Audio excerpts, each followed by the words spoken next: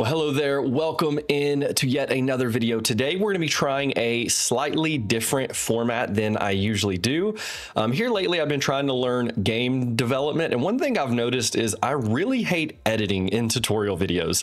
Okay, yes, I like a quick video, but also I feel like I miss a lot when there's a lot of jump cuts and stuff. So for today's tutorial, we're going to try to do this with no editing. And so it might be a longer video, but I'm going to work through all of my process completely from scratch. In fact, I have not even pre-designed this. I am going to do this overlay completely from scratch, and I'll show you the way that I would recommend you do this if you don't have a lot of design background. So do me a favor, as you get further in the video, let me know if you prefer this format or maybe the faster paced, cut format.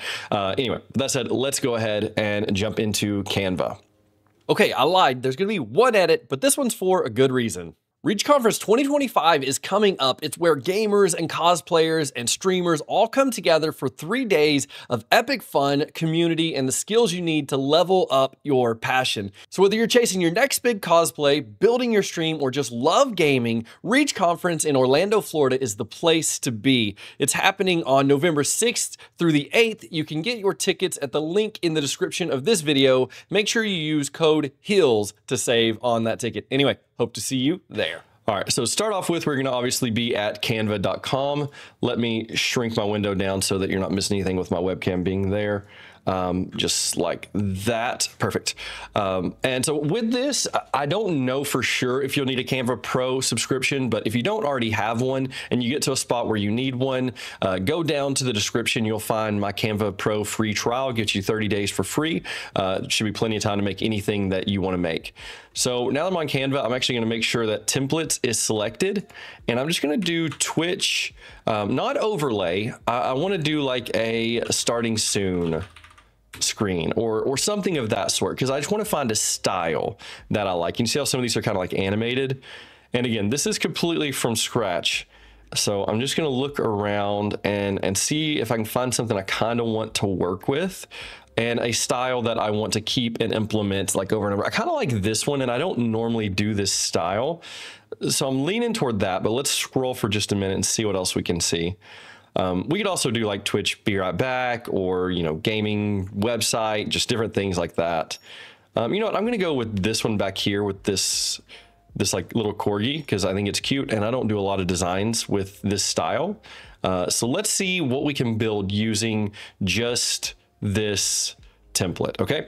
And of course, once we click on it, there's gonna be a lot of suggestions down here for similar or, more like this, but I like this one. Let's go with this.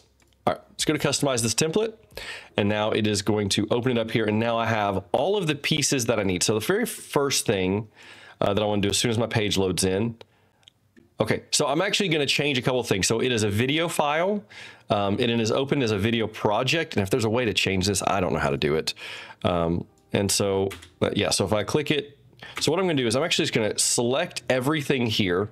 And I'm going to Control C to just copy everything.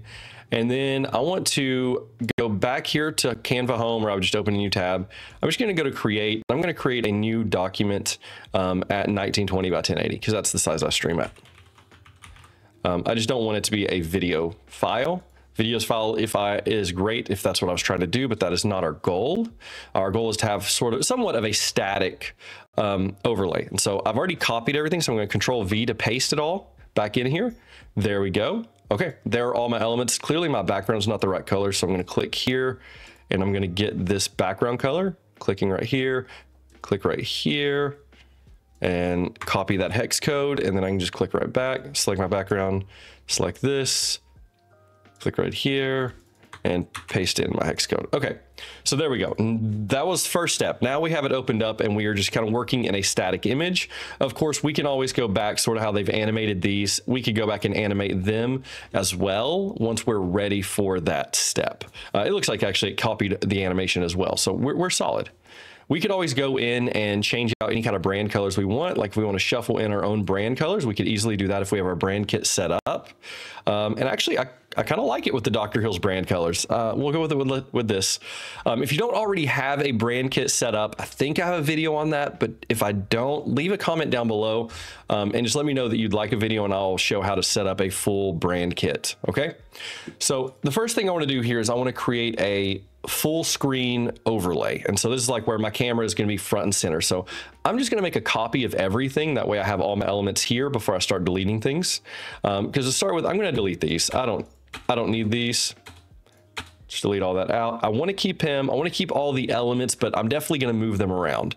Essentially what I'm going to do is I'm going to create a webcam box, right? And of course, the size that I build my webcam and stuff is completely up to me, but I want my webcam to be something like this, because ultimately during the full screen scene, my webcam is the most important part, right? So for now, I'm just going to create my box and I'm going to align it. So right here under position, middle, center, there we go. All right, so now I'm gonna go back under position. I'm gonna click layers because I wanna grab this and I wanna put it kind of back behind everything, but in front of this purple line here, right? Okay, so now that I have it here, I actually think I wanna change it just a little bit in what I'm doing. I think I wanna put a frame there so I can put an image in there, but later we will replace it with just a green square. So let's go under frames. And so these are our frames. And the cool thing about frame is I can put an image in it, which is what I'm going to do so that I can make sure everything is lined up. But like my person who's in the middle, you know, where I am in the camera will be visible, even though there's some stuff cluttered around the edges, right? So I'm just going to go there. I can go to uploads and upload one of my own images. If I have a good just webcam image, I should have a couple in here. Always good to keep a couple in here, but also use this for thumbnails a lot. But as you can see, I do a lot of work in Canva, so I've uploaded a lot of pictures. Come on. You know what? I don't know if I'm actually going to find one where I'm centered. Well, that'll work. We'll do that. Just drag and drop it in. And now same thing, I'm going to go to position and I'm going to put it back here just above the blue. Okay, so now that it really helps me line everything up because I can see kind of where a lot of the stuff is, it's blocking me, especially this little guy. So what I want to do first is shrink him down. I want him in the image because he's going to be very important for this branding. So I'm just going to kind of pull these other elements like somewhere that makes sense, but I still want to have him kind of over here, you know? I think that looks really good. I like this cloud. I want to kind of center it here. And let's bring this one. I like it on the purple because you can see it a lot better. We'll move this star like here.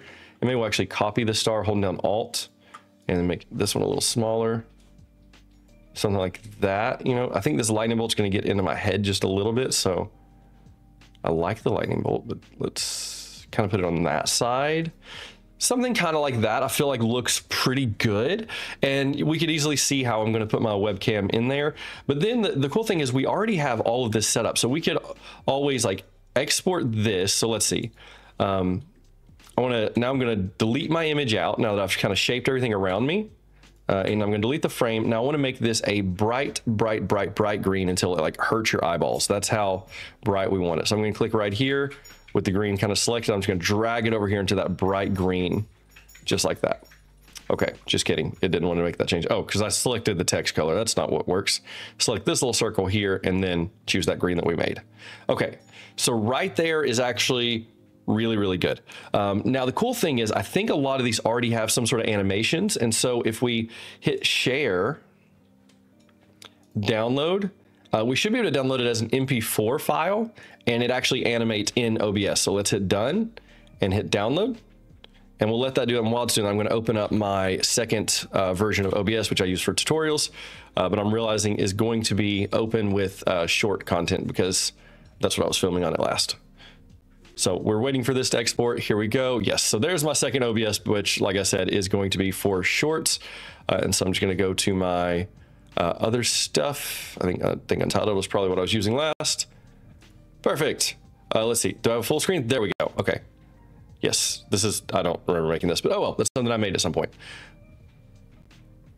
All right, so now that we actually have OBS open, what we're gonna do is, I'm just gonna turn that one off, and I'm gonna hit the plus sign, and I'm gonna go to a new media source, sure, and go and find it, which should be under my downloads. There we go, click open, and I'm gonna have it loop, and then click OK. There we go. Okay, so it's actually moving a little quick, I think. I might fix that later, but obviously right now it's not working because it has that green background. But we're gonna go right here and click Filters, click your plus sign, go here to Chroma Key, click OK, and immediately that background is gone. I don't know why my camera is like only half the size, so we'll go like that.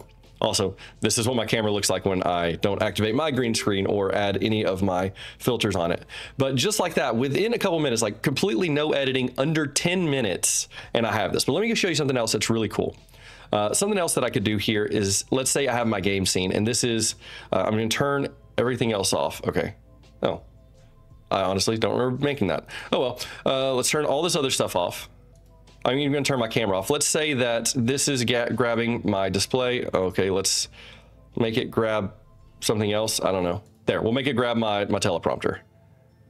Okay, so let's say that is your gaming scene. So instead of making a whole new cam border, one thing you could do is hit your plus sign here and go to Scene and grab your full screen scene, bring it in, and now you can actually use this scene as your webcam. And now any kind of change that you make, you know, over here is actually going to be here in your camera as well. Now, I am personally a bigger fan of like a narrow camera, as you see here with me. So I would probably build a secondary design that squishes all of this in to make the webcam border. But yeah, there we go, guys. Just like that, in under 10 minutes with no editing at all. You've seen how I took a really cool design, and I hopefully I showed it in a way that you see how you could actually implement those tricks and tactics very simply to change any Canva design into an overlay. Just find a design, a presentation, a Twitch screen, a gaming scene that you like. Throw your square in there, reorient everything around it, and then pull it in OBS. It's as simple as that. Canva seriously makes it so easy. If you enjoyed this video, make sure you subscribe to this channel, and I highly, highly encourage you to check out Canva Pro using that link down below. I believe it'll give you a discount when you subscribe to, but at the very least, it gives you that 30-day free trial, and it's such a good, useful program. Anyway, guys, I hope you enjoyed this video. Make sure you let me know down below if you like the zero editing style, and let me know if there's anything you didn't like about it or how you prefer it. But anyway, guys, I appreciate you, and I will see you in the next one.